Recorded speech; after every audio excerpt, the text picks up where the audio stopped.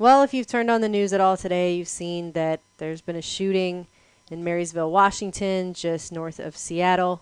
There's all kinds of details spilling out about this case, that it was this freshman, that he had just been dumped by his girlfriend, and he shot 2 girls at close range. 1 student's dead, 3 more wounded. Then he turned the gun on himself. But really, I don't even need to get into any of those details because those are all going to come out in the news as it were.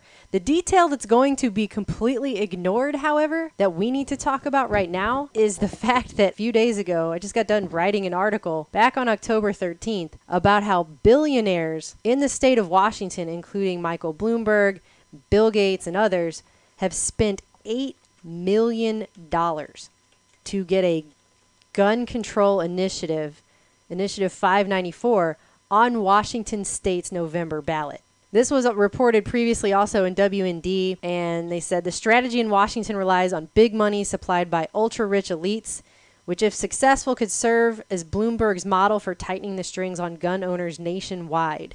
Initiative 594 would not only require background checks for transactions at gun shows and over the internet, but person-to-person sales and loaned guns.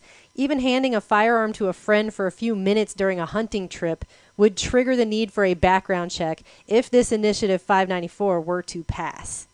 Now, I really feel like that's enough. I feel like that is enough, and nothing else really needs to be said, but it's not enough, because there is more.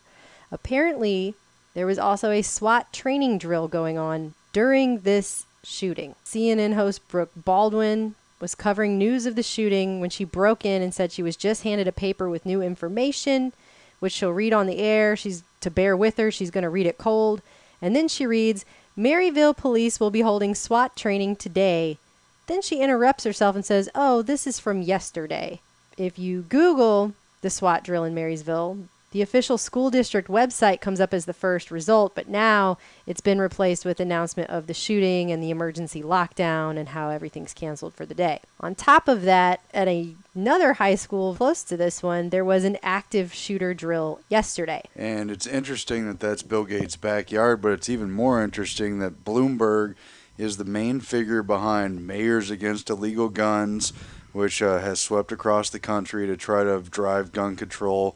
And he was behind the groups that emerged after Sandy Hook, all the parents that were supposedly from grassroots groups. And here he is behind the Washington State thing. They very much have an agenda at stake here, and you got to wonder if they'll do anything to get it passed. Yeah, groups like Moms Demand Action for Gun Sense in America, who has already, very quickly after this shooting, already released a complete statement about this, as if it's just been sitting on the shelf with a few blanks on it waiting to be filled in about who the shooter is and what school the shooting happened at, and how Washington voters are considering Initiative 594 and they need to learn more about that. Here's the link to that, and that this is just a grassroots movement of moms, blah blah blah. Yeah, right. No, this is Bloomberg funded, just like all of these other gun control initiatives are Bloomberg funded.